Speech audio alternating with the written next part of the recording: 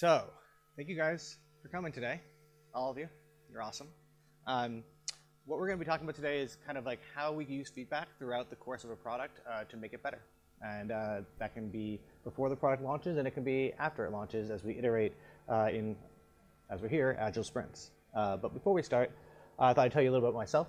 I run a company in New York City called Charming Robot, and we are a product design studio. So we work with really large companies, helping them kind of strategize what it means to be a business on the internet, even if they've been around for 50 years or 100 years. So I've thought about like, what does it mean to be a media company in 2019 for like the New York Times or the Wall Street Journal, and creating an experience that fits what their audience wants, but also what they need to do for a business. We also work with smaller companies that are startups, things like Hulu, which is kind of a similar thing to Netflix in the United States and Japan. Things like Foursquare, which was a big thing about 10 years ago, and now it's probably a little less relevant. And I also do a podcast called Story in a Bottle, which is about learning from people who are practitioners in the world of tech, in engineering, in user experience, and design. And why I mention that is that it's also something that is a product that we've been working on for about 4 years and are constantly getting feedback for and hopefully making better with each episode that we launch, which is about every Wednesday, give or take a few, depending on who we have kind of in the can. But definitely worth listening to if you want to learn more about kind of the product process and how some great products are created. One of the things that's going to be a little different about today as we talk about feedback is that you're actually going to be giving me feedback. So over the course of, and just feel free to pass these back to each other. Over the course of this workshop, I'm going to stop intermittently and ask you guys what you may have written down on a card. So hopefully you have pens. If not, we can get you pens. There's some on the table right here. And so if you have a piece of feedback from me, it could be, I don't like your shirt. It could be, I don't agree with you on this thing. It could be, you're talking too fast, or you're talking too slow, or whatever kind of feedback you want to give, positive or negative, it is welcome. And I look forward to picking on you and listening to your feedback and hopefully applying it as we go. If you don't like my shirt, I have one on underneath. I can change it if that is your feedback. I'm sure these guys will love if I do that with a mic. It'll make really good noises. But I thought, like, when it comes to feedback, there's so many different kinds of feedback we give, right? And we get feedback from our peers, from our clients if we have clients, or our bosses. We get feedback from the audiences we develop for. We get feedback from our parents. We get feedback from all these people who sometimes we want it and sometimes we don't. So what I'm going to do is break this up into different kind of stories of ways that feedback can impact a project. So we'll start with Hulu. Hulu launched in the States in October of 2007. And my role on it was I led the strategy and user experience and design side of it. Someone else did the engineering. Someone else figured out the business model. But my team and I kind of figured all out what does it mean at the time to watch long-form video online, which back in 2007 was not something that existed. You had YouTube, and that was about it. And so the background here is that NBC and Fox, two American TV networks, had the idea to create a site where you could go and watch TV. The thing is that most of the tech media and most of the people in tech thought we were trying to create a YouTube killer. We weren't. We were trying to create something that allowed you to watch TV anywhere, anytime, anywhere, anyhow you wanted to, which is different than watching short-form video, meaning like it's a lean-back experience as opposed to leaning in. During the whole process, we're not trying to get you to watch something else. We're trying to let you finish watching what you're watching and then maybe lead you to the next thing. But the challenge with this is that you had a lot of people working on this project that didn't know anything about the internet. You had NBC and Fox TV executives who know TV but don't know user experience design, don't know visual design, don't understand how people think about the internet. And so you get a lot of bad ideas. We got a lot of bad ideas. And during the course of the process, I think we made about 150 or 180 wireframes with things like friend casting, which is appointment-based viewing for TV shows. The problem with it was, and think about this now, the idea is watch TV anytime, anywhere you want to. So we have this thing called friend casting. It's like, okay, Aunt, you and I are going to watch a show tonight on TV, 8 o'clock, turn on your computer, I'm going to turn on my computer, we're going to watch it together. What if you're late? All of a sudden, the thing breaks down. But the TV executives didn't get this. And so we kept giving feedback to them saying, we understand this audience, we've done the research, we're inventing this for a different type of experience. And they said, no, we have to do this, and they didn't listen. And so we spent about 6 months doing this, and we came up with this prototype. which is nothing like what Hulu looks like today, is not what it looked like when it launches. But one of the things that you can't see in here, but you kind of can see in here, but if you could play with it, is that there are little buttons everywhere, over here, down here, and all these buttons do is try to get you to watch something else. So there's like now playing, so The Simpsons, you can watch more Simpsons, there's related episodes, you can watch more related episodes, there's other details that might give you to other shows. The whole thing was antithetical to what this product was, and it was because no one kind of at the high level would listen to what this product was all about. So what halfway through the process, this guy named Jason Kilar gets hired to be the CEO of this thing called Hulu. At the time it was called Syrup. And he comes in and he looks at all this stuff and he says to me and a friend of mine who are running the project, he's like, there's a lot going on here. How did we get here? And my friend and I look at him and we're like, well, let us tell you, because it is crazy. And we went through all these things and he's like, okay, it's interesting. And we said, but look, this is what they should do. Just whatever you do, this is what this product should be. It's like, okay. And the next day, it was probably the next week, he comes back to the team that was working on this project, and he fires everyone. And he says, get out NBC, get out Fox, get out your entire team. He says to me and my friend Kevin, he's like, you two need to move from New York to Los Angeles, and we're going to start from scratch. And we're going to build this whole thing in 6 weeks. And in 6 weeks, the way we did this was we had a team now, instead of 40 people, we had a team of 4. It was me, my friend Kevin, Eric, who was a CTO, and Jason, who was a CEO. And we, every morning, would brainstorm. What should we do for a player? What would search look like? What would a show page look like? And we would argue. And we would argue. Because Jason was from Amazon, so he was very much about like people commenting on shows. And we were like, no, people want to watch shows. And we'd have these battles. But what was really interesting is we listened to each other. We'd draw things on the board and kind of debate things back and forth until we came up with something that was stronger. And so when we launched it later on that year in October, this is what the first version of Hulu looks like. Now what you see is that there are some buttons in here, don't get me wrong, but they're all things that relate to what you're watching. You can pop it out and watch it in the corner of your screen if you're at work and want to be able to quickly get rid of it. You can dim the lights if you want to have a more movie-like experience. You can go full screen. But all this stuff that you can do while watching other episodes was either down here or, more importantly, at the end of this, we'd show you other things. The best example of this, though, is one day we were trying to figure out how to create search results for the site. And Eric, the CTO, asked a very simple question. He's like, well, what happens if they search for a show that's not on Hulu? Fairly standard question, a null result set. And their initial reaction was, well, we'll just show them other things that are like that. So if they search for a popular show at the time was Lost. If they search for Lost, we'll show them Star Trek, or Star Trek The Next Generation, or Battlestar Galactica. We all kind of sat there like, it doesn't feel right. And I think someone actually said that, because that doesn't feel like that's not what this should be. What could it be? And we started brainstorming, and like no one shot the idea down. Like it was the most common result at the time. But then someone had this other idea that was like, what if we just told them where they could go to watch Lost? What if we could just say, you know what, we don't have this, but you can go to abc.com and watch Lost, and more power to you. And at first everyone was like, no, that's stupid, what a terrible idea, which is not good feedback. And then we all kind of thought for about it, and we're like, wait a minute, if our whole purpose is to let people watch TV when they want to watch it, where they want to watch it, let them go watch it on ABC. The next time they want to watch a show, maybe they'll come back here and try to find it on Hulu, and then we'll have done our job right. And so like that kind of like positive reinforcement, that kind of feedback where we were helping each other, we were listening to each other, helped make this product succeed in the very beginning. Whereas if we had launched with this piece of garbage that was chock full of technology without thinking about how people actually want to use this, without thinking about the real mantra of the product, I think it would have failed a lot more quickly. Now you could argue that it had content that people wanted, so it would have been around for a little bit. But every detail from how do we serve ads up? What do we do about search results? What do we do about show pages? How do we get people to watch other things they might want to watch? All that thinking was about brainstorming together and listening to our feedback. So we're going to do a little exercise right now. Does anyone have any of the pads that they give out out there? Any paper? Or you can use your index cards, actually. We'll get some more. What I want you to do is we're going to do an exercise where individually, individually, you're going to draw and put your phones away, put your computers away. I don't want you cheating. You're going to draw Facebook as you think about it from memory. Is everyone here on Facebook, by the way? You're not? What, you're not? Okay. Is anyone else on Facebook? Okay, we'll think about it. For those of you who are on Facebook, it's going to be interesting to see you try to give feedback here.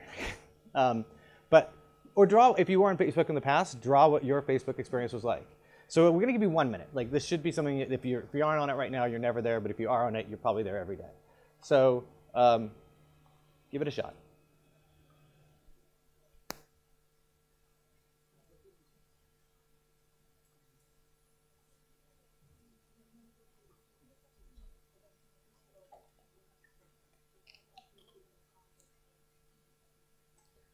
There are mostly not wrong answers here, so you'll probably be all right.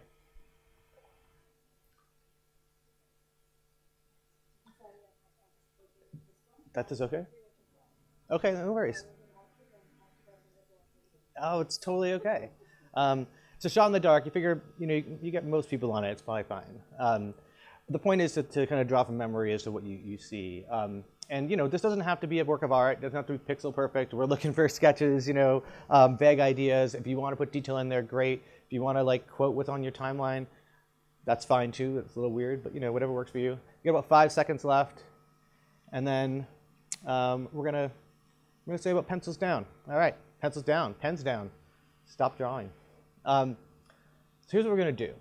You guys are a pretty honest group. You guys pretty open. You guys talkative? Good, you're going to be. Because what we're going to do is we're going to pair up. And you're going to share your drawings with each other. And you're going to tell each other, hopefully, what's good about it. But what you're going to do is try to help that person improve their drawing so it's more accurate to what Facebook actually looks like. Whether it's mobile or desktop, doesn't matter either way. Based on your memory. And again, no peeking in your phones. This is about thinking from memory and trying to help someone do a better job. So you have 5 minutes to do both of your drawings. And you can start that now.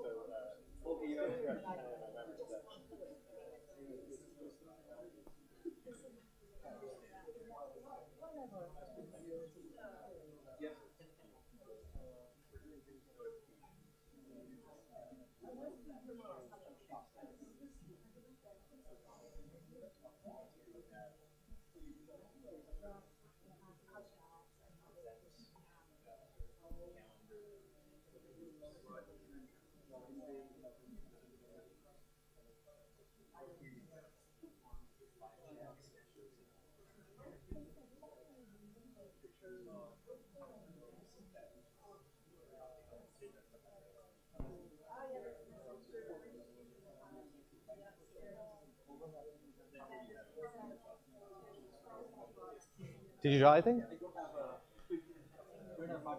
Oh no. Well, she can help you. Oh, it's not Facebook, right? Well, join into another group. It's fine. There can be 3 people. Yeah, join with them.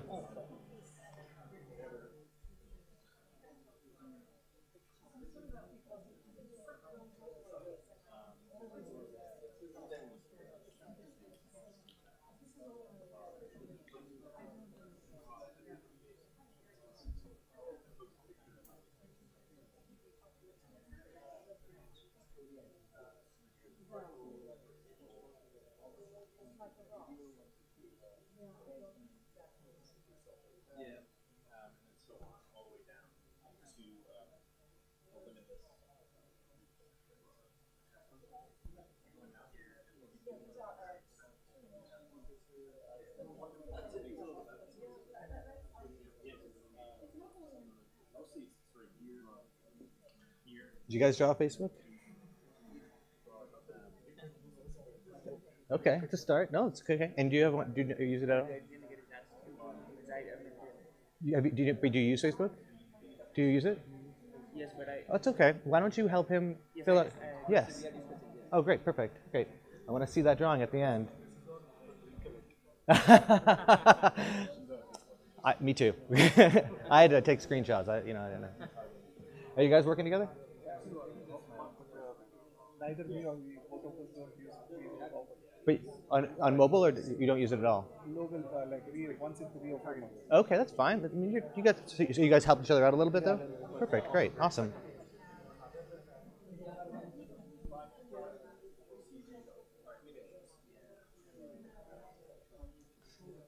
How are you guys doing? You guys working it out together? Are you guys helping each other fill out things? Yeah. I have not been on Facebook, so. Okay, but you got a good start there. He was saying it looked more like LinkedIn. It does look a little bit like LinkedIn. Maybe LinkedIn would have been good for this conference. I don't know. How you guys doing? Yeah? You guys helping each other? Great, perfect. I might call on you. How are you guys doing? Well, we're confused because she went for the mobile version, That's okay. which I haven't seen in Yonkers, and I went for the desktop version, which I haven't seen in Yonkers either. Well, this is going to be interesting then. It is. There's got to be stuff. Recently, I have been on the desktop version from almost 2 years. Oh, really? Okay. I don't even know. Well, this is even interesting to call up a memory. I mean, I think you guys you're kind of getting it, though. I like it. Help each other out more. This is great. You got about a minute left, guys.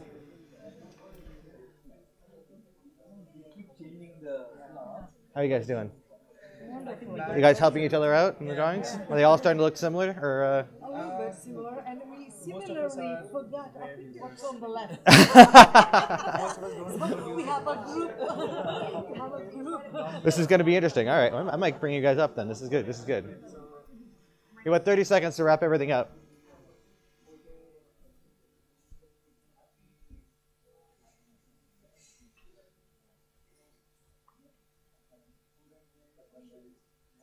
Ant, did you learn a lot about Facebook just now? I did. Good, yeah, good. More than you wanted. I bet.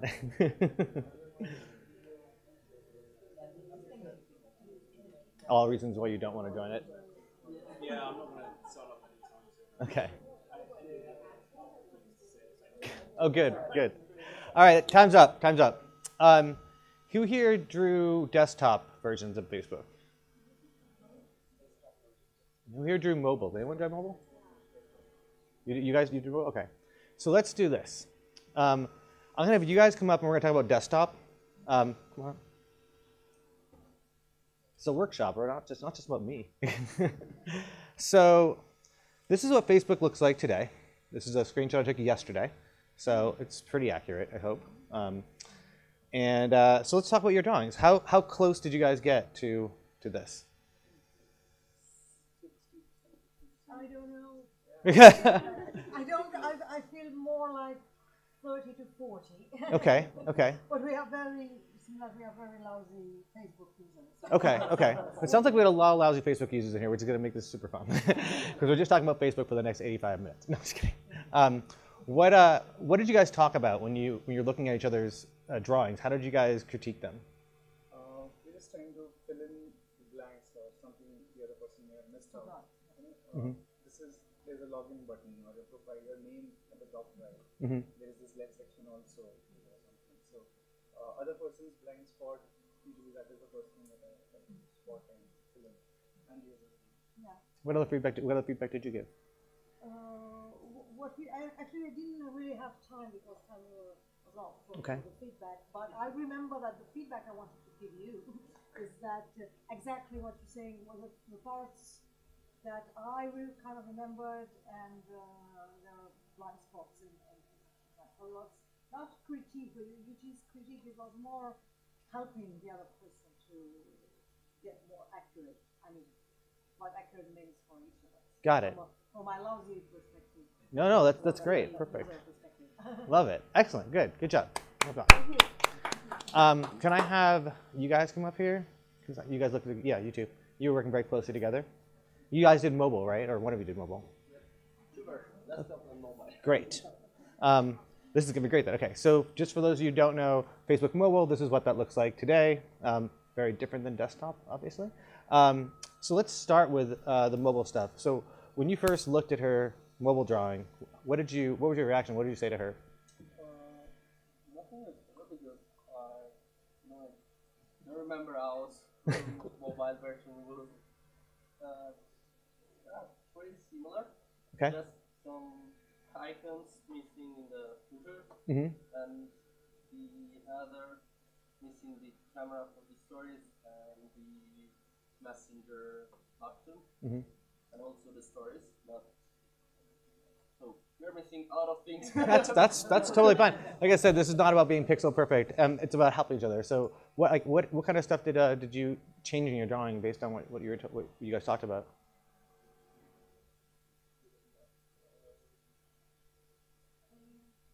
I don't remember Facebook. Okay. Okay.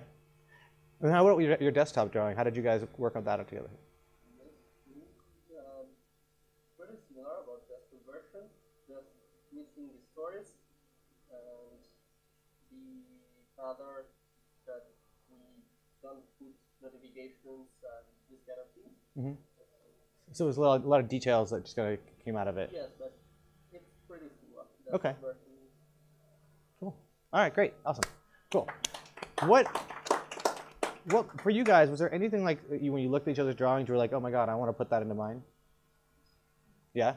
And did you do that? Did you? Okay.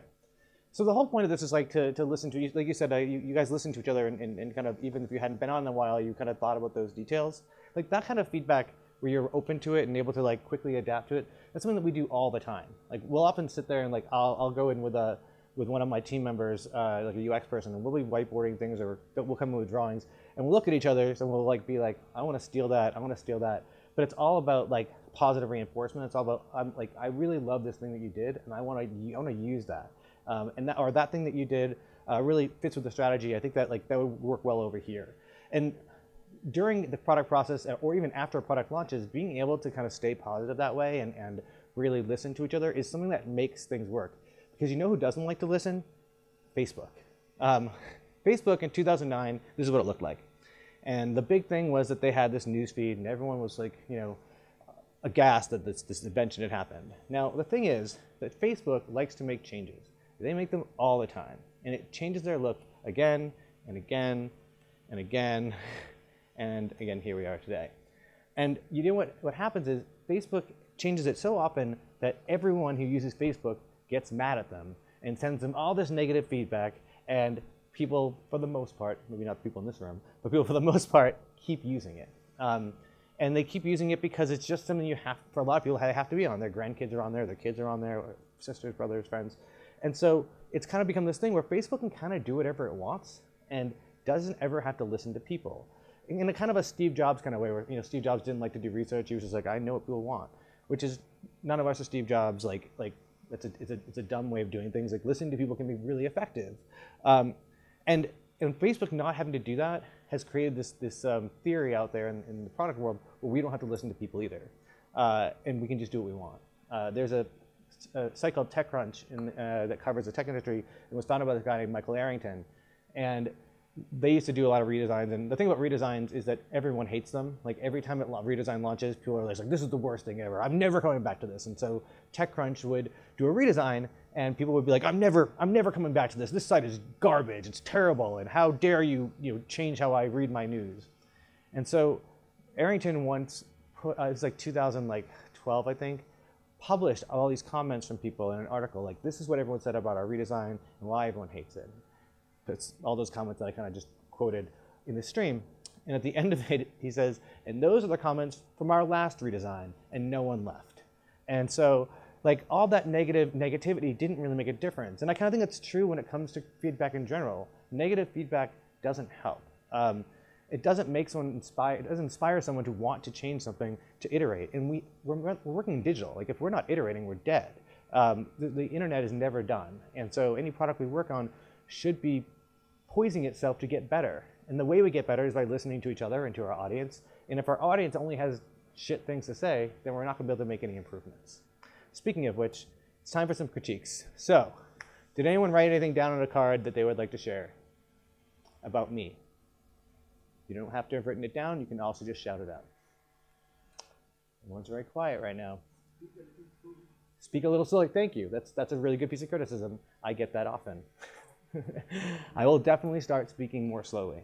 And by the way, if I don't, call me out on it. I deserve it. So mostly in this talk, we're supposed to be getting at what happens after you launch. how do you use feedback to become better after you launch? So first of all, let's just put it out there. Launching anything is hard. So if you put something out there, who here has launched a product ever? Yeah, right. Good job. It's hard. It takes a lot of work. It takes a lot of people sometimes. It takes some money. It takes whatever. Like, you got it out there. We work with so many people who often don't ever get it out there that's the first step. But once it's out there, then what do you do? Like, how do you move forward? Because I don't know about you guys, but some of the stuff I put out there on the internet is pretty terrible. And I like what Reid Hoffman says, is that, like, if you're not embarrassed by basically the first thing you make, then you're not doing it right. The internet is full of first attempts. The internet is full of first attempts I've been working on since 1995, and they're out there, and they're in the Wayback Machine, and they're embarrassing. And sometimes I look them up, and it's a really good way to remain humble, because they're not good. But the thing is that when we put things out there, they have to evolve. And one of the things that we often find happens is that people get kind of these mindsets like, well, I want my product to be this thing, and I want it to get here, and I have this clear way of getting here, therefore that's the only way I can do it. But that's not necessarily true, because one of the great things about launching something is you immediately put out in the world and learn what worked and what didn't work. And one of the things that we always tell our clients on our kickoff meetings, we're like, listen, if we are 70% right, we are winning, because we are going to be wrong about things. It's so true every time we do a design that, like, we do a lot of research, we look at data, but sometimes we're gonna be wrong, and let's learn from that, and let's adjust accordingly. One of the biggest things about product design is that people's habits change. Tech changes all the time, and so we have to adapt to that stuff too. So we have to be willing to look at our roadmaps, and this is why Agile is such an important process, so that we can say, okay, in these 2 weeks we're going to do this. This thing is scheduled for 6 weeks from now, but you know what? We can move this earlier because it's all of a sudden become a priority. And sometimes that priority is because someone up top, that was a really important thing. And sometimes it's because we realize, oh my God, users just want this thing so bad. So let's talk about how we do that, and how we do that from a building block standpoint. So I have 2 stories about this company, The Block. It's called theblockcrypto.com. If you're into cryptocurrency and blockchain, it's supposed to be one of the go-to news sources for that industry. So The Block is an interesting product in that it's a brand new news site, new brand, launched in September of last year. And we did UX design, branding, coded. My company did all of this for it. But one of the problems was the founder of this, for better or worse, he wanted to launch. Unlike the founders who have launch paralysis and are constantly adding features, he was like, I just need to get this out there. I just need to get this out there. And so one of the things we had to learn was how to cut. And the way we learned how to cut was by listening to what people out in the world really wanted from this. Because he got a huge Twitter following from starting this brand. He created a private Slack group. So we already had kind of feedback coming in about what people wanted from this. But we designed, this is just the homepage, we designed a lot of things to launch with. So on this one page, which is kind of a read, the whole design is to be like, you don't have to ever go into an article page, is like you have your coin prices up here and a link to a marketplace for coins. You have different types of posts, long form and short form. You have recirculation. You have sponsored posts with that orange one there. You have coins tied to stories, and you have related stories. There's a lot of stuff going on here. And what we realized, because he wanted to launch within 5 weeks as opposed to like 12 weeks of when we finished design, we were like, we need to figure out what matters. And when it came down to it, and thinking about Hulu with the way we had watch anything you want, anywhere you want, this was all about consuming. It was all about the content. So what doesn't matter? Like half the stuff on this page. So when we launched it, you can see side by side, we just took away stuff. We took away related coins. We took away this kind of navigation that you can't really see right here. We took away this top hat and just simplified. And oftentimes, that's what feedback is really all about. It's about simplifying. And our audience was just like, we just want to know the news. Like, all this other stuff is great, blah, blah, blah. We can get it elsewhere. But this is what we want. And so we created a plan where over the course of 3 or 4 months, we could slowly start adding things in. But the roadmap also changed. So a month later, we did add in that top hat. We added in some navigation. But you don't really see us adding in those side pieces Instead, we prioritized something else, which was a paid product, which came up in the middle of the night, I think, when I got an email from the guy who founded this being like, we need to make money. We need to start a subscription service. We need to get this up in 2 weeks. Change the roadmap. And so that was feedback he was getting from his investors. Like, what is your product going to do? How are you going to make money? You have no advertising, and you have a really big audience. So within 3 or 4 weeks, we rebranded this thing at the top here, which is basically their paid product. It's called the Block Genesis, and it launched at $1,000 a year, which I thought was ridiculously expensive. And within the first couple of days, they had like 60 people paying $1,000 a year, which is not a lot of people, but that's $60,000 a year. And then that went up to 100, then went up to 200. And it stuck with his strategy of, I want to make this about the news. We could, all the bells and whistles we can think about later. But that feedback from him was really helpful. Here's an example of something that was not helpful and how not to get feedback. I was at a conference in Arizona in like July of last year. We were in the middle of the branding process, designing the logo for this, and the brand and identity. And I get a call from my creative director, my business partner. He's like, you need to go to Twitter right now. And I'm like, uh-oh. And then Twitter, I wish I could show you this tweet, but I went back on Twitter yesterday looking for it, and it actually was deleted because he had posted up on his, and he tweets all the time. He gets kicked off Twitter all the time too. He posted up, decisions, and it was the final 2 logos that we were down to. Now, that may not seem like a big deal, but in the world of design, like, you don't share out the design process because everyone has an opinion and not everyone's right. And they don't know the strategy behind why this logo might be better than another logo, and maybe the other logo would have been better, who knows? But you don't crowdsource that, because if you do, you lose the whole point of doing an exercise like that in the first place. And so I called him on the phone and I'm like, listen, man, like, you can't do this. Like, you can't crowdsource your logo. He's like, yeah, but I'm so excited. I'm like, I'm excited too. I really want this to launch. You're gonna get people, and he did, start having conversations and start to like break down, why this logo is like this, and why is it blue, or why is it that shape, and I don't think it should be that shape. And then they're gonna start offering their own logos. And so then you get this like huge cycle of feedback on Twitter that is not useful. It's just noise, and it's noise that gets in the way of understanding, what should this product be? Why are we going this direction? So, he by the way, he did this twice. I want to be honest with you. He did this once about logo, and then like a month later, another call from my creative director. He's like, you have to check Twitter, and I'm like, okay, here we go again. And this time he had posted our entire brand book to Twitter, being like, I'm so excited to have the brand done. Like, look at how great it is. And the problem with that is a couple things. One is you shouldn't do that. But the bigger one is that in the brand book, which is a document that is internal to the company, something that is meant to, like, I can give you and say, this is everything you need to know as a new employee. It has things like, here are our competitors. Here's what we think about our competitors. Here's why our competitors suck, or whatever, And, you don't want to put that out there on the internet for everyone to steal. And so he's like, I'll take it down. I'm like, it's already out there. Like, don't you understand how the internet works? So again, not a good way to really get feedback from your competitors when you're just telling them how bad they are. But I think that the idea of taking feedback from an internal team so that you can launch more smartly, even though you've done all the work, is something that we also try to think about. And oftentimes, by the way, this comes from the engineers who look at our designs and they're like, oh no, what did you guys do? Like, this is too much. We can't launch within this date. We have a deadline.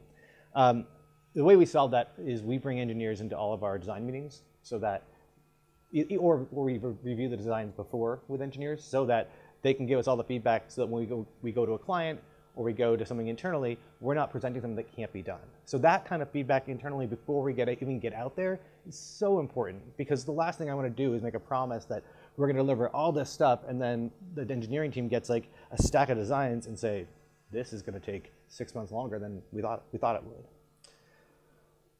But after you launch, there are different ways of getting feedback as well. And so one of the things I've divided this into is analytics and people. And so analytics, this is just a handful of examples. I'm sure you guys have used Google Analytics or Crazy Egg or Sailthrough or whatever. These are all just ways to measure success. And these are really only good if you know what success means, right? like you could go, this is one of my big problems with Google Analytics, though they've gotten better, is when you go there, they're like, here's how many page views you have. Okay, is that good? Is that bad? I guess compared to last month, that could be better or worse, but like, what do I need them to be, you know? With something like Chartbeat, you can see how far someone got down the page, or with Crazy Egg, maybe I can see where they tried to click. And I've used these kind of things for, and it's one type of feedback, for redesigns. I worked on a redesign for Billboard magazine a couple years ago. They're a music magazine, been around for about 100 years, and they have a challenge in that they're not very relevant, so they're very much kind of clickbait now. So you go, you find them on Google or Twitter or whatever, and someone wrote an article about Lady Gaga, so you go to this article page about Lady Gaga. So they wanted to increase their page views by, I think it was like 50% or 60%, and they didn't want to pay for user research. So all the users on the side over there that we haven't talked about yet didn't care about them. They're like, just figure it out through the data. I'm sure it won't be a problem. So we use Crazy Egg, which is a heat mapping tool, and Google Analytics combined to figure out what can we find here to make this happen. What we did find was that they had all these articles on Lady Gaga, and if people went to an article about Lady Gaga, there would be a big, big glowing click cloud around her name in the middle of an article. But there was no link there. People were just trying to click it. So we did some more testing, and we found in other articles, everyone's trying to click on celebrity names, and there's nowhere for them to go. They had no artist pages on a website built around the music industry. So we're like, here's an idea. Perhaps you should make artist pages, or just tag pages for artists, and then, you know, put links to them in the stories. And they're like, well, that's a new type of page. We're like, yeah, it's a little bit of effort, but let's just try it. So we redesigned the article page to have links in it and actually highlight who is in the story if there's more than one celebrity. And just that change alone, through analytics, through the feedback of click clouds, we were able to change their business. Their page views went up 98% from that one change, which is ridiculous. So that's one thing. On the user side, you know, we go and do a couple different types of research. We'll do ethnographic research, where we go and we talk to people in their houses and their environments and try to understand kind of what they're all about and see their frustrations firsthand. Sometimes we do usability analysis, and we we look at them using a site and see specifically how certain paths go. Sometimes we'll do surveys, though I'm not a huge fan of surveys because they're binary and you don't always get the right questions. But there's a wrong way to do user research as well, and some people like it. Some people like, I guess it's a guerrilla research. I am not a fan of this because I think the lack of context around design can be problematic. I'll give you an example of that. A few years ago, we had a client in the personal finance space. Very not warm, fuzzy, personal kind of product, very much a banking kind of product. And they were really obsessed with the site being beautiful. They were like, we just want to have the most beautiful financial services site in the world. And what the hell does that mean? Like, beauty is subjective. And so we got through the UX process, we got through half the design process, and we go to a meeting with them, and we say to, and we're like reviewing designs, and it's very tense. And they're not like being mean, and they're not being insulting, they're not giving any feedback at all. They're just sitting there silently nodding like, yep, as we present things. And finally my colleague says to them, I'm sorry, is there something wrong? Like, everything was really going well last week, what's different this week? And they said, yeah, you know, we did some testing over the week to see if, you know, the designs resonated with our audience, and you know, we don't feel like it's really going in the right direction. I'm like, oh, okay. What was the problem? What kind of research did you do? And they said, well, we did the caribou method, and then, you know, we talked to people. And the problem is that I've been doing research for, let's say, 15 years. My colleague, about 10 years. Neither of us had heard of the caribou method. We also were too afraid at the moment to say, what is the caribou method? Because we didn't want to feel stupid, you know? And so we listened to them for a little bit, and finally my friend says, look, I'm so sorry. I apologize, but I just don't know what this caribou method is. Like, I'm embarrassed. Like, could you tell me what it is? I'd love to know. And the client says back, well, what we did was we took the designs that you gave us, and we printed them out. Now, here's the first problem. You don't print out designs meant to be looked at on a screen. They will never look the right way. Then we took said printed designs and we went downstairs into the lobby of our office building where there is a place called Caribou Coffee. It's a coffee shop. And then we went up to random strangers and said, "Is this beautiful?" To which the random stranger, having no idea what this was like, "No." And you know what? They were right, because it's a personal finance site. It's not supposed to be beautiful. So we got fired, and that actually is true. We did get fired. It was better for them. But that kind of feedback isn't helpful, right? Because with no context, either you're going to say, "No, it's not beautiful," or you're going to try to find something. People want to be helpful. They want to look at something and say, "Yeah, I mean, I guess it could be beautiful if you did this," or, "You know, that image is beautiful. The rest of it, I don't know." And so without context about what you're trying to test and what kind of feedback you're trying to get, you know, I think that we want to kind of set ourselves up for success. So I thought maybe we'd try this a little bit where you've listened to me go on about this. I want you guys to pair up again and do have a conversation. Talk about some things that you've worked on where either analytics or user research either helped, I'd love an anecdote about that, or where you would have liked to have had that feedback and why it would have helped. It's 5 minutes, jot down a couple notes. I can't wait to hear what you guys come up with. Here, talk to each other.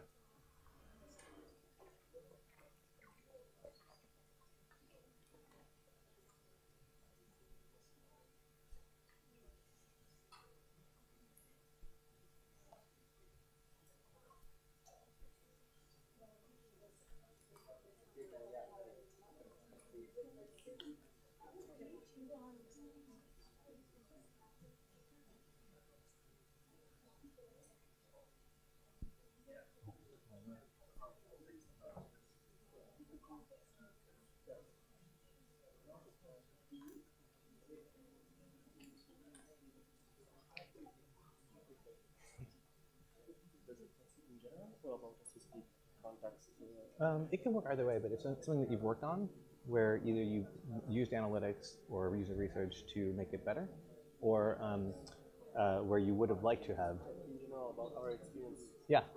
In any particular example you can give would be great.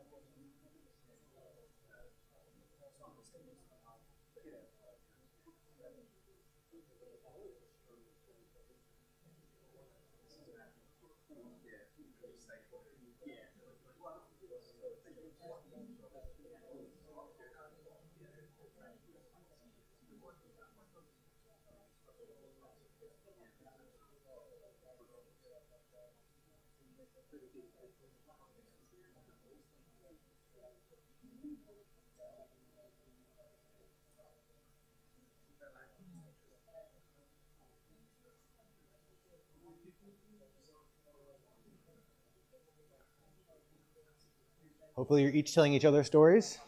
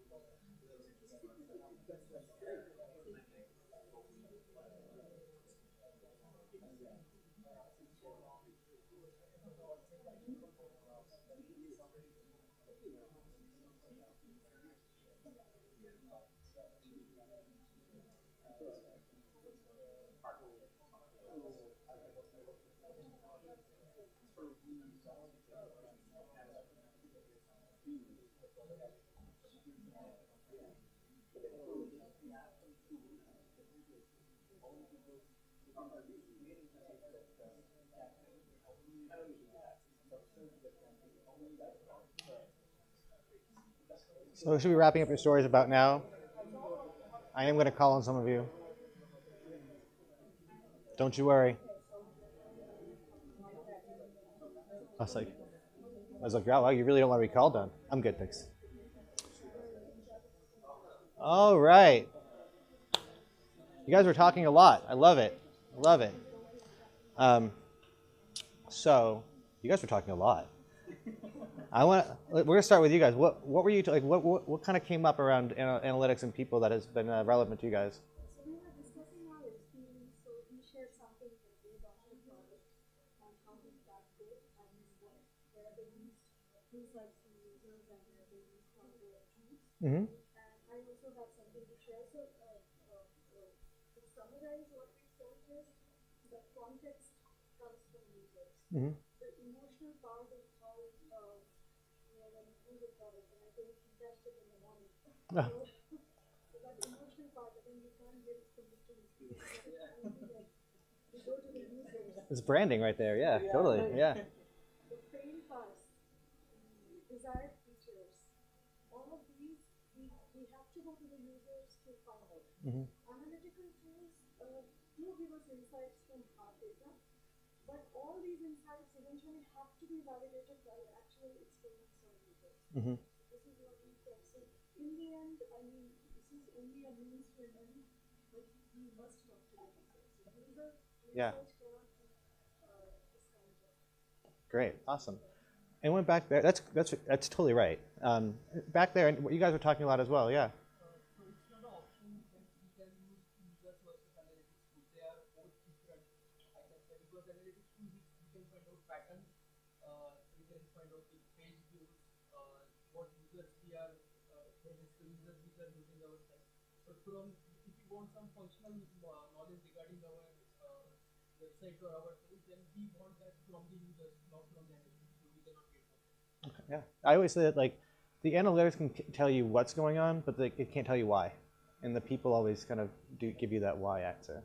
Yeah. When we interact with users, we get a proactive information proactively, and then we get to know like how users would want to have that information in their application.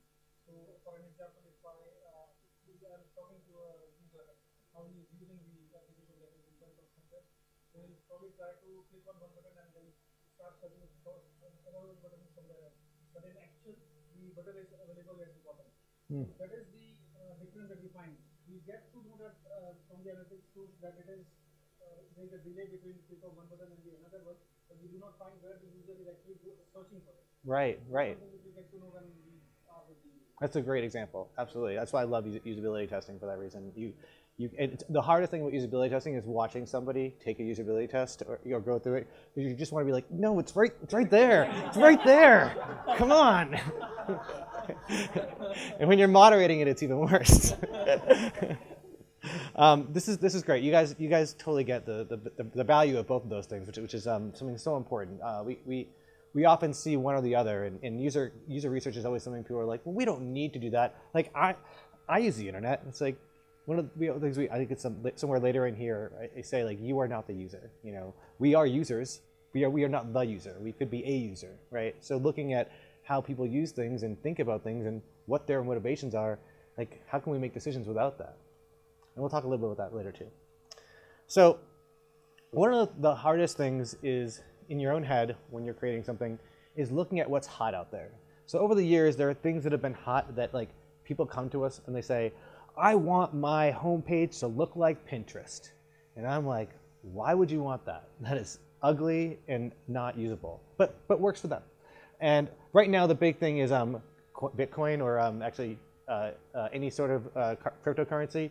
Everyone wants to have a coin, and it's like, why? Does that fit your brand?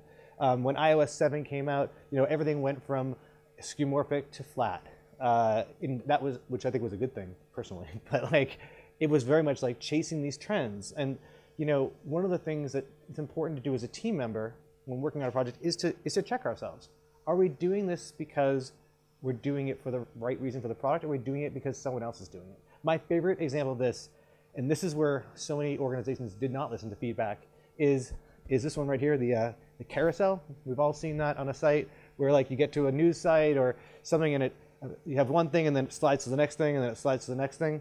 The carousel is the biggest failure in the history of the internet, in my opinion, and everyone tried to use it because someone, it was like Yahoo News or something, created it in the mid-2000s because the worry was in news organizations that not enough stuff was above the fold, And so like, well, if we cram all these things behind a carousel, then every type of article could be represented. You could have a sports article, a news article, an entertainment article.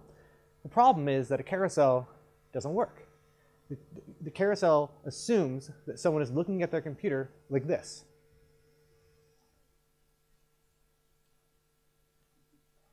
Oh, yeah, oh, shit, I clicked the wrong thing. And the reason why people don't do that is that the internet is an active medium. So all these news sites were like, I can get my stuff above the fold. And what would happen is people would click on the first article 80% of the time.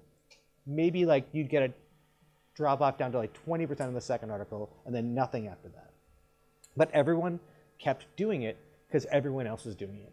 And this is where like looking at feedback is one of those interesting things because all the analytics told you the story. You didn't even need the why. It's like, yeah, the drop off is here on every single carousel. It's very, very clear analytics. But people kept doing it because they thought it was working for someone else. It's like, oh, if New York Times does it, then CNN should do it. If CNN does it, then Time Magazine should do it, or whatever. And the case is that looking at what other people are doing doesn't help you. It's not feedback at all. In fact, it's much like the negative comments from the TechCrunch redesign. It's just noise. Like focus on what you're doing and look for feedback that's going to be useful and actionable. The other thing around design feedback is that it's those little things, those little iterations that we can learn a lot from. And unlike Facebook, who doesn't like to listen to its audience, there is a company that does, and it's Amazon. Now, Amazon has many problems, I'll admit this, but what Amazon did really smartly was use analytics and usability, to understand how they can evolve. Just one little piece. And for those of you who don't know, Amazon does about 98 A/B tests on each page of their site every single day.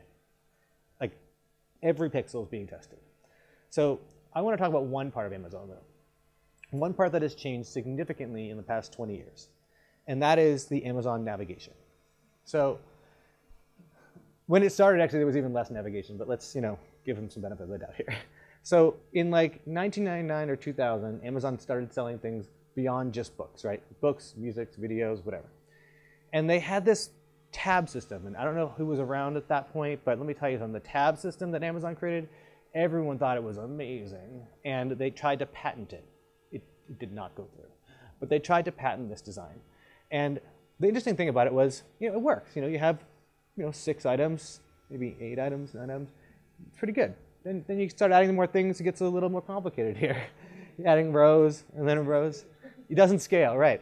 There was at one point, I don't have this on this slide anymore, but at one point there were actually 3 rows of tabs here because they had so much stuff. And then they were like, okay, we're getting a little busy. And this is, this is from feedback internally. The UX people really talked about this. And so they, there we go. They went to a 1-tab system. Now, I don't know if you guys remember this, but if you clicked on all categories back then, this was a terrible idea, by the way. Click on all categories, you got this huge modal of like 30 things. And you were like, ah, well, I don't know what to do. Close it. Let me close it. I'm just going to search. So they realized very quickly from analytics that wasn't working for them. But search started to become more and more important. But what they did was they realized they needed more scalable navigation. So then they went to a left-handed navigation. It's great. You can stack things, put them in bigger categories, have dynamic menus that come out. Seems like a good idea, except this got longer and longer and longer and longer. And people said, I'm never going to use that. It doesn't work. So then Amazon went and said, you know what? I'm just going to do this. We're just going to be like Google, just a search bar. That's it. That's all you need. And you know what's great is Amazon could do that in whatever that was, 2013 or whatever, because at that point they'd been around long enough. They'd heard everything from everyone about what worked about their product and what didn't, that they said, we understand our users well enough to know that if we have a search bar here, we don't need anything else. And that's pretty much how it stayed till today. Same thing. You go to Amazon, this is probably a month or two ago, same thing, just a search box. Remember that tracing trend slide from a couple of minutes ago? Here's what happens now. If people come to us or anyone and they want to create a product and they're like, well, I'm doing a store, so I don't need navigation, I just need search because Amazon does that.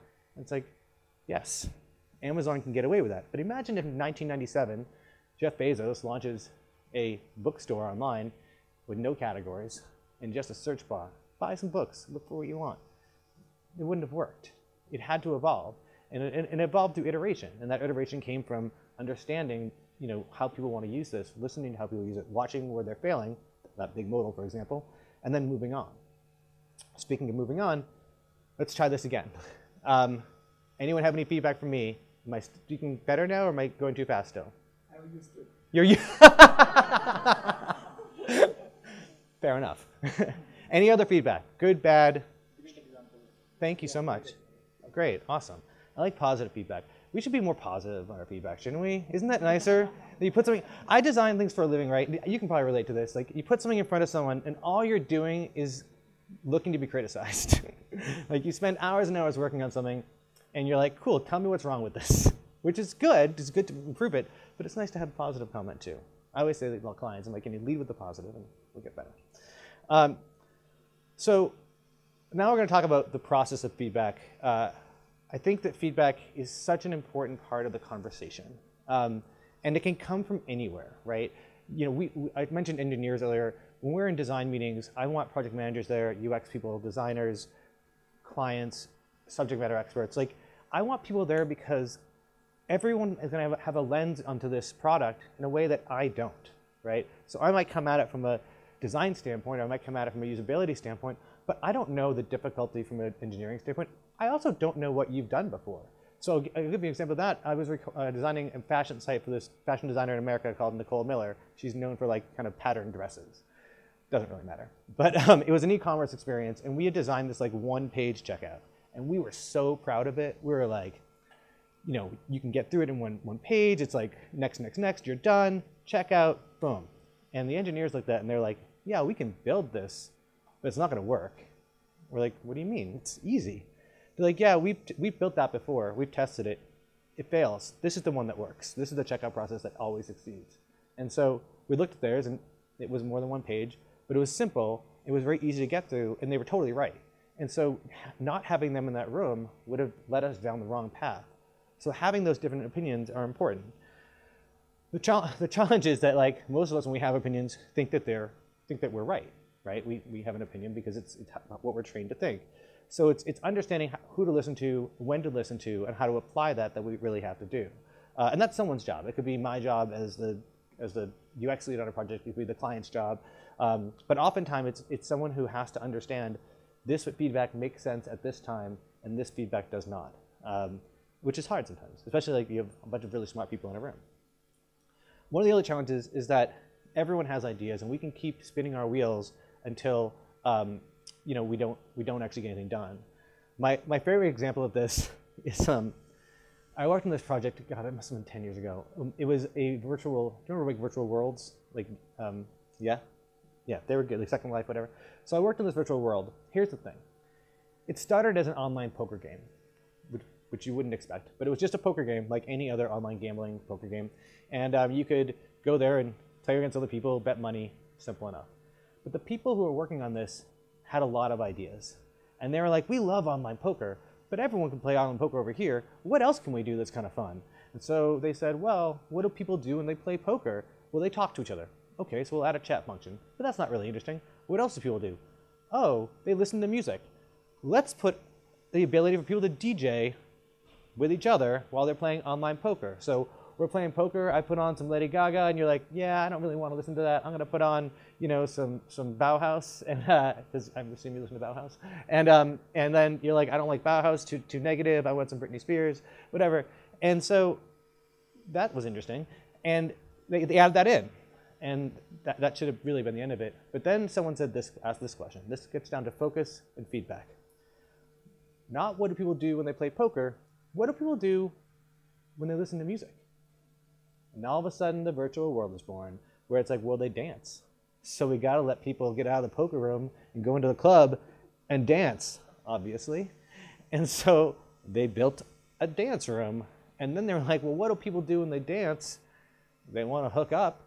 This is true. And so they made like male avatars and female avatars. And you can filter out the male or female depending on what you're interested in. And then you could go talk to them. And then someone said, well, what if I don't like the music in the club because you like Bauhaus and you like Britney Spears and I, you know, like everything. I just want to see it all. They're like, well, we should have different floors in this club. Remember the poker rooms over here. And so we have different floors. We have like the pop floor, the country floor, the industrial floor, or whatever. And so they have music and they have poker, and then they have like, well, now we only have poker, so we need other games. So we have poker, we have shuffleboard, we have whatever. So now they have this gaming center, they have a dancing center, they have a media center where you can go and watch YouTube videos because you could just go to YouTube, but okay. By the way, this product has not launched at this point. It's still just one big Flash file that takes about 20 minutes to download before you ever actually get to do anything. And finally we said, and this is I think the best piece of feedback we gave them, we said you should launch, you should put that out there and see what people think of this thing that you've made. And they said, no, we're not done. We have one more thing we need to put into this.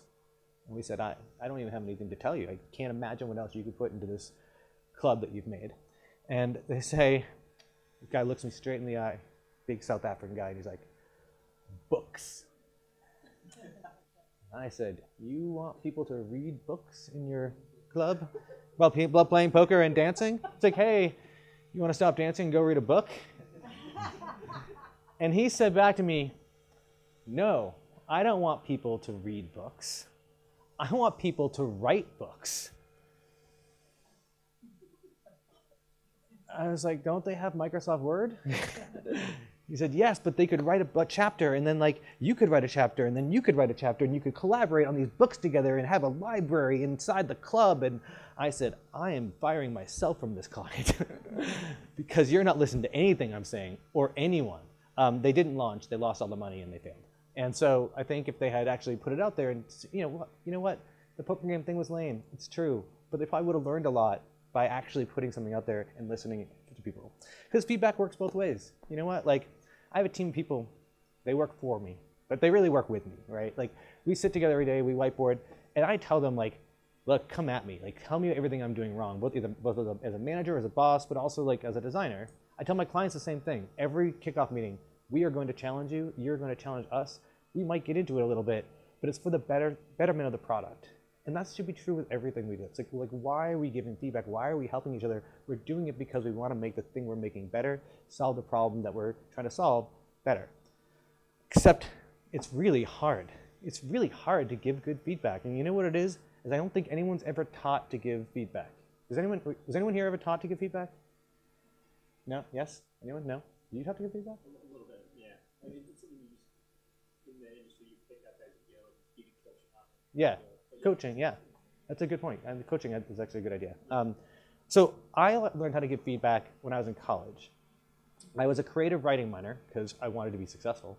And in creative writing workshops, the way it works is you have like 10 people in a workshop, and everyone writes a story every week, except for one person. No, sorry. Everyone writes a story every week, and everyone gets critiqued every week. So Bill has to read all the stories in the class, and he has to say, here's my critique of every story. And I have to read all the stories too. So I'm going to read his story, he's going to read my story. We're going to be telling each other about our stories, or what we think of them. The problem is that most people in college who are writing minors or majors are not good writers. We think we're good writers. We think we're the best writers, but we're terrible writers. And so I read your story and I'm like, oh my God, that was 10 pages of just utter shit. And what do I do? How do I tell you that? You know, maybe it's not going to get much better, but it could get a little better, right? And so what we were taught, the way that we were taught to give feedback is, you know, you start with a positive. You started with a positive thing. Thank you. You start with a positive. Like, there's got to be something in here. Like, I read some stories in college that I was just like, I don't know. Like, that was a good adjective, you know. But really, it's hard. You know, you got to find those things, because I think our knee-jerk reaction is to want to fix something. It's to want to tell people, like, this is what you need to do, right? Not in the collaborative way that we were doing it earlier with the Facebook drawings, which I think was nice that you guys are helping each other find the details, but in like this is what works here. Because first of all, someone spent some time working on this, whether it's engineering, whether it's design, whether it's writing, you know, we do this for work, but you know, it does take energy, it does take thinking, and so people should be at least told that, like, we acknowledge that you did this and this is something you did well. The other thing is, you know, be actionable. Oftentimes we give feedback and it's not particularly actionable, it's just an opinion that we've put out in the world and it doesn't actually give you any direction to go in. I'll give you some other examples of feedback that doesn't work. I know when I'll see it. Not helpful. I don't know what you're seeing. I don't know what you want to see. A little more detail would be useful. Also, I hate that. That's unfortunate, you know, but some context. Why do you hate it? Is there some weird, like, psychological thing inside of you that made you hate it? Or is it just wrong because it doesn't achieve the business goals? Any of those things could be helpful as to figuring out how we get to the next step. I just don't like blue. That's okay. You know what? Maybe you're colorblind. Maybe you had a bad experience with blue as a child. I don't know, but that doesn't help me move forward with the next step. Actually, any noises at all are not useful feedback. We had a client once. This is amazing. She came in and looked at designs. And me and my business partner are standing there side by side, and we're like excited. It's first design review, and she looks at it and she goes, you know, it's but I kind of want it to be And my business partner, Chris, looks at this woman and he's like, I'm sorry, that is the single worst piece of feedback I've ever gotten in my entire life. It's not helpful. The thing that's helpful is offering solutions. If you can find a way to translate what's bothering you about that particular design into what could make it better. Now, that doesn't mean you have to find it, like, you don't have to solve the problem, right? Like, our job is to go and like go back and like listen to what you said and figure out how do we translate that into an actual like design piece. But to understand why it's not working for you, for example, you know, I really wish this could flow a little better because it seems to me that it would take too long for someone to fill this out. That would be a good piece of feedback. Or something like, you know, I really want this piece of content to be more prioritized and attract someone's eye more than that one. Those kind of things are much more useful than, you know, I just don't like this, or no. Also, there is a fine line between being honest and being insulting. And I mean that in the, you know, the most friendly way possible, because I think oftentimes when we're trying to help people, we are being honest, but we can cross a line sometimes. I have certainly been guilty of this and been called out on it by my team. I'll say something like, you know, I think this is actually a step backwards, which, by the way, is not a useful piece of feedback. It's like, great, now you're not even saying I did good work, you're saying I did worse work than the work I did before. That's not really setting someone up for being motivated to do something better. So thinking about ways that we can say, instead of this is a step backwards, like, you know, I think we want to re-examine how we're approaching this, because maybe, you know, we might want to start a new direction. And here's a direction we could try. Also being clear and being contextual. You know, not everything that we do or put in front of someone can have context. Like my whole thing of like, I don't like blue, like, okay, if you don't like blue, that's fine, but give me some reasons why that doesn't work for the rest of the world, as opposed to just you. Unless I'm making this just for you, in which case, if you don't like blue, I'll make it red, whatever works. Also, having a real one-on-one conversation is so much better than playing a game of telephone. I don't know if you guys play telephone. When you're telling one person, tell someone else, it gets distorted, right? It's like making a clone of something. You make a copy of a copy, it's not as good. And so making sure that you are the one giving the feedback or being clear about your feedback is what's going to help make that change more effective. And finally, it is a conversation. Like, not every piece of feedback is, I'm telling you this, now go do it. I think a lot of clients, in my case, would like that to be the case, but I don't believe in that. Like, I believe in listening to what they have to say and having a conversation to see what, like, if I can understand why they want to do something, and maybe we'll do it. That's what we tried to do on Hulu from that earlier conversation, and they didn't want to listen. They didn't want to have that conversation. They just wanted to be like, make this. And make this is not how great products are made. Speaking of making great products, one more time, who has some feedback for me? Good stuff, bad stuff, shirt off, shirt on? Yeah.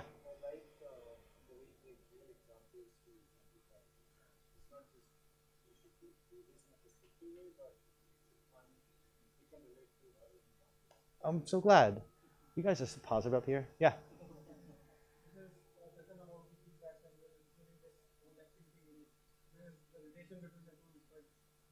Oh, great. I was afraid of trying this because I was like, this could either totally fail or people will get it. I don't know. Yeah, sorry.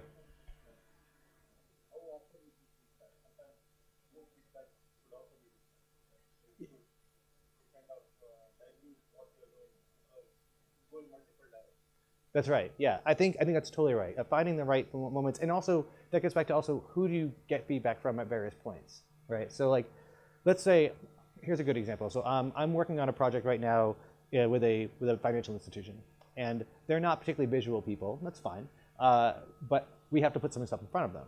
So I have a UX designer working on these concepts that I'm in India, she's in Hawaii, so the time difference is pretty amazing. So we're having phone conversations about this stuff, and I'm asking her to show me stuff that's in progress. And it's not in any way close to done, right? It's just like, here's some ideas scribbled on a page. But I know her well enough to know that like how she thinks, so I can give her really good feedback on that on a, let's say, beginning of the day, end of the day process.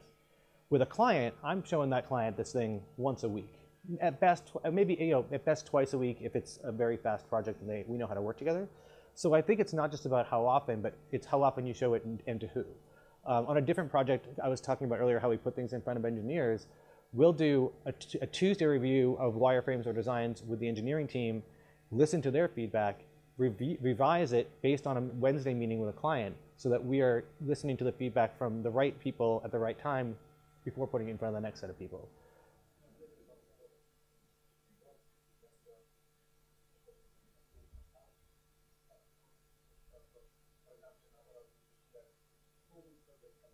Yeah.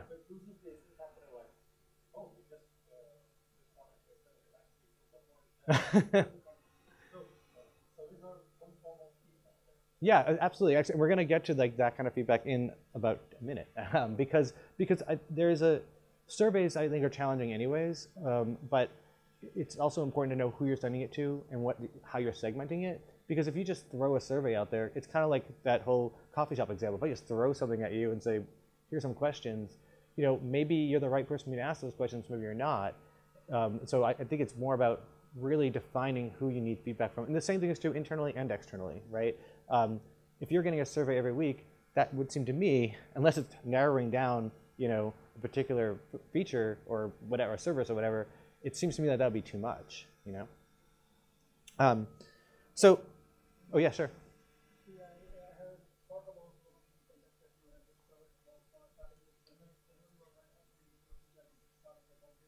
Mm-hmm. I don't know, I don't think it's different to be human intelligence in this case. I have personally experienced many instances where when people start with something positive, you do get a sense of something negative coming up. Sure, that's true. And I don't know whether people have imbibed this concept as a whole so executively and so perfectly that they start in a such a manner that you can clearly make the distinction that there is something negative after this. And you be ready for it. And you say, come on, man, come to the context. That's okay. That's totally fair. But would you rather be just say, look, this isn't working, or at least tell you like I think I think it's even if you know it's coming, it's good to know that there's something you did something right. I often whenever I'm doing a first concept review and I'm putting it in front of someone, I'm like, I hope that at least part of this is okay because I know that half of it's wrong. You know what I mean? But let me hear something good. Otherwise the project could go south. The problem here comes is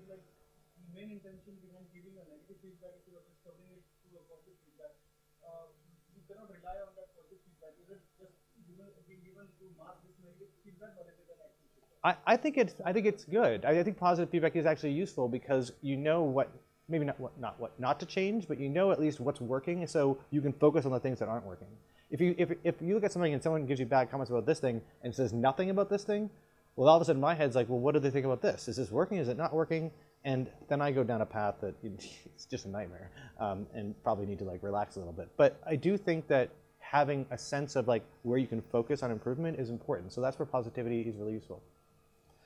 So we talked a lot about the different ways feedback works, and I think the best balance, kind of going back to that analytics and users thing, is finding the right touch points and where they are to make the right decisions, because there is no one right source. And I think we all have kind of agreed to that in this conversation. I want to touch on one last thing. We kind of talked a little bit about it, which is the fact that we are not the user. I think a better way of putting that is you can't force people to do what you want. And all of us try to do this a lot in design. You know what I mean? Like we think people should do things, or we have a business objective that says, marketers do this all the time, where they're like, I need to get these 20 pieces of information about a person before I can really do something with it. And it's like, okay, well, no one wants to give you that information, so let's find a different way of doing it. I've had that argument like 50 times, like a year. But realizing that you can't get people to do what you want can open your eyes to what you can get them to do. So I want to talk about one last company that I've worked with. There's a company in the States called, got it. There's a company in the States called Rent the Runway. And basically what it is Netflix for dresses. So women can rent dresses for dates or for weddings or whatever. Any sort of event you can rent a nice dress for and look good, and then you don't have to buy it. You can just return it and get a new one the next time, which is very useful. So we helped them launch their product in 2009, and it kind of worked with them straight from 2009 to 2016. This is their original homepage. The goal of this homepage is to tell people, we have lots of things that come in all the time. We have brands you've heard of. Here are some reasons you might want to do this. That's all we need to do, is get people, convince them that like maybe this is a service you want to take advantage of. As soon as this project launched, the founders of this company were obsessed with one thing. And that one thing was, why are you renting a dress? We really want to know why you're renting it so that we can understand what dresses to put in front of you. So within 2 months of launching it, we redesigned the homepage to be about kind of getting you to kind of get into that renting process and tell us why. There's a drop down there that says occasion. And so what people would do is they would come here, and the goal was, you're going to tell us when, you're going to tell us where you are, and we're going to why you're going, and we're going to show you dresses that are right for you. Well, people came to this page quite a bit, and what they did was they went over here and clicked on dresses, because they wanted to see all the dresses that were available to them, no matter where they lived or what they were going for. And this really, really kind of frustrated the founders of this company, and they were like, we just want to know why they're renting it. So we redesigned this page like 6 more times, putting this form in different places, and people still just went to dresses. So then we redesigned it again and said, okay, look, tell us what you're going for. Is it a wedding? Is it a date? Like, we just want to know why you're going here. And I'll tell you a little secret. You know what happened is people came to this page and they clicked on dresses because they wanted to know what was available to them. So the thing was that like what's right for a dress, what's the right dress for a wedding for you is going to be different than it is for you or you. And so I don't want you to tell me what dresses I should wear. I want to choose it myself and then, and go from there. So finally, of course, yeah. I mean, they're a customer service company. They want you to ask them those questions, absolutely. So eventually, here's something that happened: is that they're in a meeting once, and they're looking at all this customer feedback they're getting. They're getting email after email after email with people who rented dresses, and they're like, "Oh my God, I rented this dress. It was so perfect for this wedding I went to. Thank you so much. Here's a picture of me in the dress," and they got all these pictures of people in dresses, and someone was like, "You know, it'd be interesting. What if we put them on our blog?" So they put them on the blog. And people start reading the blog, and they're like, where can I get that dress? Because they didn't link to the dress page. You should talk to Billboard about that. But then one day they were like, okay, we'll add some links. But what if we put that picture of that person in the dress instead on the blog on the actual dress page? People were like, wait, what? The models are on the dress page. We can't do that. And they're like, oh, well, we could try. So they did an experiment where they put some pictures on a page with the models. and they put some pages without the pictures on them. And the pictures with the regular people had a lift of 75% with their addresses got rented. So they're like, oh, people really want this. So this changed their business, like literally changed their business almost overnight. So they created a whole new section of the site called Our Runway, which is like you could go and not just look at dresses on or look at dresses in real people on the dress page. You could just search by real people. You could go to that page and you could search by body type, by if you had bust size, waist size, whatever. So you could look at people who are only like you in that dress. So you would feel, like this will look good on me. And in the end, this like their whole business is now about that and about getting you things that are right for you. And that just by listening to those people who finally emailed them, as opposed to thinking that like we need to ask the user, we need to get this from the user, as opposed to the users want to tell us this. So they've gone a little bit more minimal now on their homepage. Anyways, that was the last story. We do have some time for question and answers, about 7 minutes. If anyone has any more questions or answers, I'd like them answers. Yeah.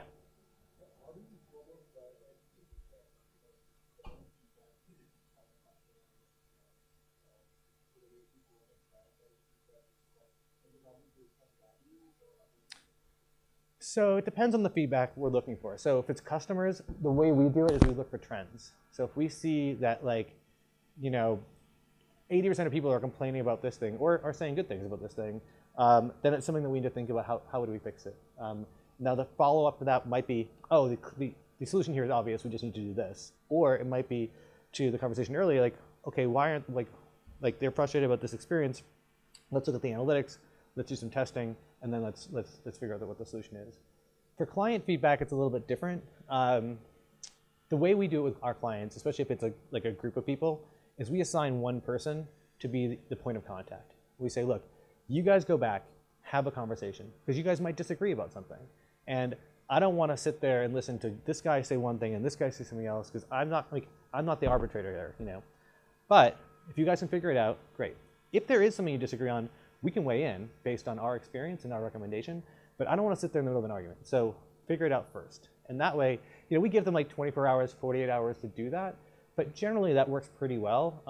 And then once they give us the feedback, we're like, well, you're wrong. No, we're like, okay, here's what makes sense. Here's what we're going to address. Here's where we disagree. And where we disagree, let's have a conversation about that and figure out either we have to do it because it just has to be done for the business, or is there a better solution? Or why are you thinking about it this way? Let's understand that and figure out maybe a better solution that we can all live with.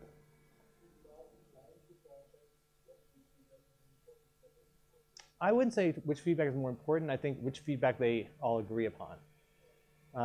When it comes to prioritizing it, that depends. The way we do that is how will this feedback affect the timeline? So if it's like this thing is going to change a whole lot of things and push this out by weeks, do you want us to prioritize that, or do you want us to focus on this? And if they want us to, they can do that. But if they don't, we'll put it over here for later and then work on the other stuff. Any other questions? Yeah. I know the session is primarily about giving feedback. Yeah. Do you have advice for people on how to receive and deal with bad feedback? The examples you gave, I have seen them. They are great examples. How do you go about getting the good information out of people when they say things like, I don't like the code blue? Right, that's a good question. So the way that I approach this now is I start by asking why questions, because I think asking questions are a little bit more open-ended. You start to have a conversation. And so if you say to me like, Dan, I really liked your presentation, but I didn't like the fact that you used blue in that thanks. I'd be like, okay, Bill, well, is it the blue bothering you? Is it annoying you? Or what is it about the blue that is kind of affecting you? Like, do you feel like it doesn't go with the colors? And you might answer, I think it's too bright. It's just really glaring to me. And I'd be like, okay, so it's not the color blue. It's just that it's a bright hue of blue. What if I tried something softer? I'd be like, no, I just hate blue. But I really try to make it a conversation. And then, eventually that conversation leads to some sort of revelation, usually. Unless someone's super angry about blue, which could happen, I suppose. Yeah. Any last questions? All right, great. Thank you guys so much for coming in and being part of this. I've just been, appreciate it.